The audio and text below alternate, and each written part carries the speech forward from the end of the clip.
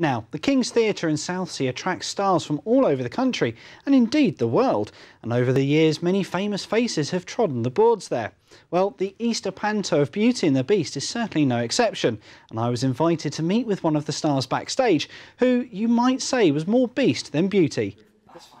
There. So, Basil, tell us what you're doing here in Southsea. Well, it's amazing. I'm doing an Easter pantomime. Now, I know you're saying, hang on, Panto's off for Christmas. But actually, we're discovering that Panto is for any time of the year. And in fact, at Easter, if you've got a whole family, you know, with kids of different ages, what do you take them to see? You can't take that 10-year-old to go and see Peppa Pig or something like that. But here, you can bring your granddad, your granny, your nanny, your mum, your dad, your little kids, and your 10-year-olds, and they can all come and see a pantomime and thoroughly enjoy themselves. This is my 3rd year of doing this, and in fact, it's taking off.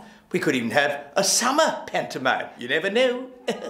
Excellent. And what is it about Portsmouth that you enjoy coming back to? I like the water down at Portsmouth and that lovely great big tower that you've got down the front. I can't wait to get up there. What's it called?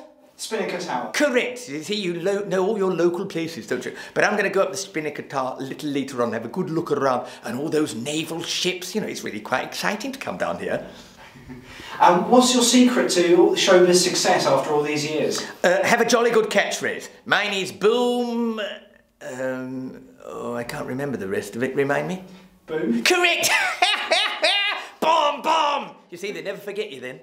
And what do you think it is about the humble fox that is stuck in people's hearts so long all these years? It's a fluffy tail and nice pointy ears. I find it jolly well, goes down extremely well, and of course everybody likes to look after wildlife, you know, and the urban foxes and the urbane foxes are getting very close to you human beings, and I'm at the top of the tree, because I'm the only fox that can talk. Excellent. And what is the best bit about being in showbiz? Best bit about being in show business? I get paid in jelly babies, twice as much as I would get working for Sainsbury's. It's really good fun, you know. I'm Basil Brush for that Solent.